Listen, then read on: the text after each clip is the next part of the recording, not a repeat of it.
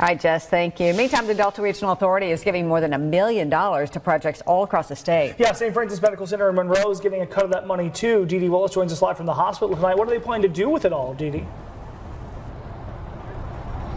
Well, Chris and Jennifer, the hospital plans to put in a brand new helicopter pad. I talked with some workers who say this is going to improve their overall response time with hopes to always have a life-saving outcome. I feel like I was called to nursing as a ministry. And Crystal Lewis feels she can fulfill that calling even more now. Delta Regional Authority is giving St. Francis Medical Center a grant of $150,000. Lewis says it's needed. So because we're a level 3 NICU, we take care of the sickest moms and the sickest babies in the region.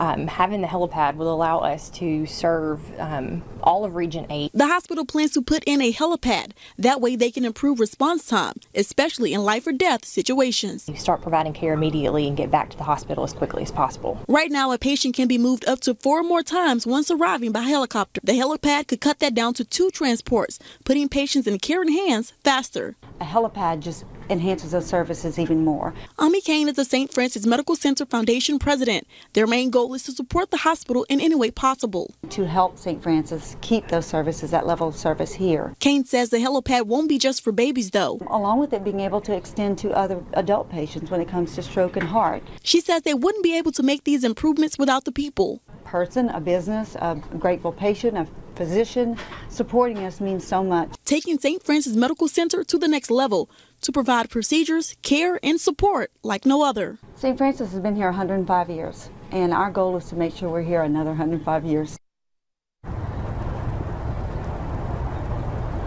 Now they're expecting the helicopter pad to be complete in the beginning months of next year. Chris, Jennifer.